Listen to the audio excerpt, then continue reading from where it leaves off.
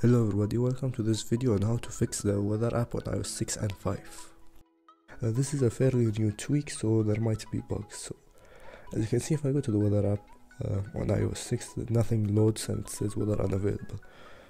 Electimon locally created a tweak to fix this, so we're gonna launch Cydia, gonna add a repo and then install a tweak called WeatherX.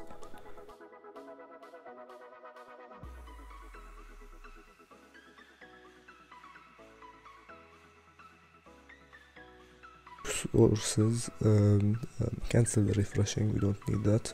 Press edit, add, and add this repo. 1 pwn.ixmoe.com/dev.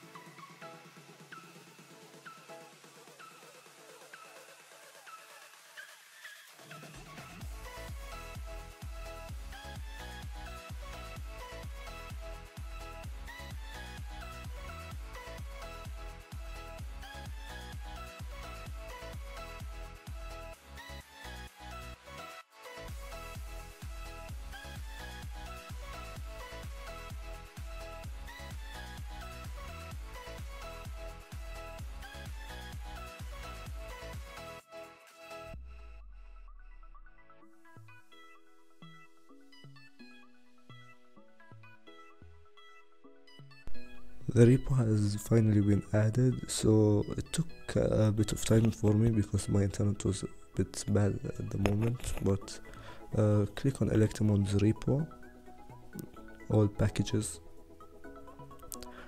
Now you're gonna see a bunch of packages that you can install, but we are looking for WeatherX, which is there right above YouTube. Gonna click it. Press modify, install, and confirm or continue.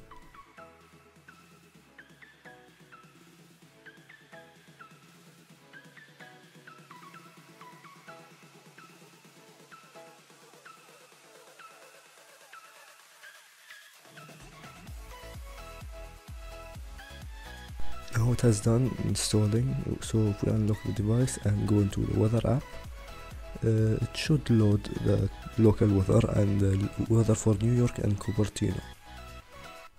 That's it, it's in Fahrenheit though, so I have to change it, but you can see Cupertino and New York.